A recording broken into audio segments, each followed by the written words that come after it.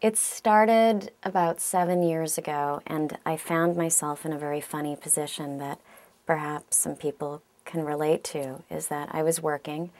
I had a comfortable life, but I felt kind of dead inside, just creatively disconnected and very disturbed and at that, and felt quite ungrateful for that. And September 11th happened, and the more I began to read, the more I began to realize how ignorant I was to the rest of the world, and sort of frightened at the level of my own ignorance, and perhaps how it contributed to, in a teeny way, the direction in which the world is going in. And it was sort of one of those light bulb moments where I was just like, I have to change my life. And I'm really not using my skill set properly. And so I did a lot of research for about a year, came up with the idea for the book, put together this kind of mock book where I felt like, first of all, what I saw, especially after 9/11 and now actually, is when you read the news, especially the front page, you see explosions and rubble and bodies, but very rarely do you know about the life in between. So the goal was to have displaced persons speak for themselves and write for themselves and document their life and have graphic novels woven throughout.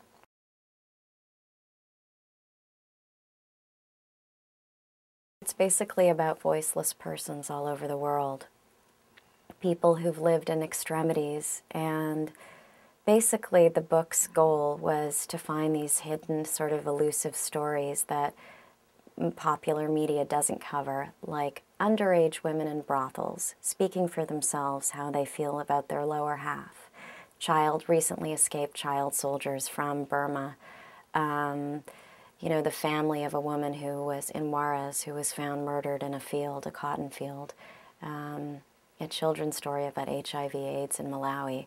And it was basically to bring forward these issues that are actually, I believe, are issues and affect all of us eventually into a popular form, like a much more mainstream format.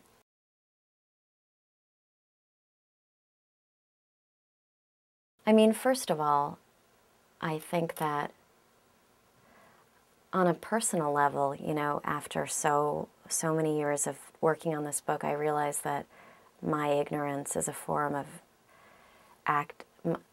active abandonment of these issues. And I think that I do feel now a responsibility to not be ignorant and to educate myself. And I think that these stories actually, like locally, I hope that people read this book and realize that in many ways this book is a metaphor for what exists in our own communities. And I think, you know, art elevates our humanity. I really believe that. And I'd like to think that people can be inspired by what they see in this book and perhaps seek these stories out in their own community. Obviously, the book needs to get out there as a way of talking about what's going on in Burma, in Chechnya, in Malawi, and Juarez. In each country, it's really outrageous what's going on. And I'm hoping for a grassroots movement to begin to move these stories and finally take some action to stop these things.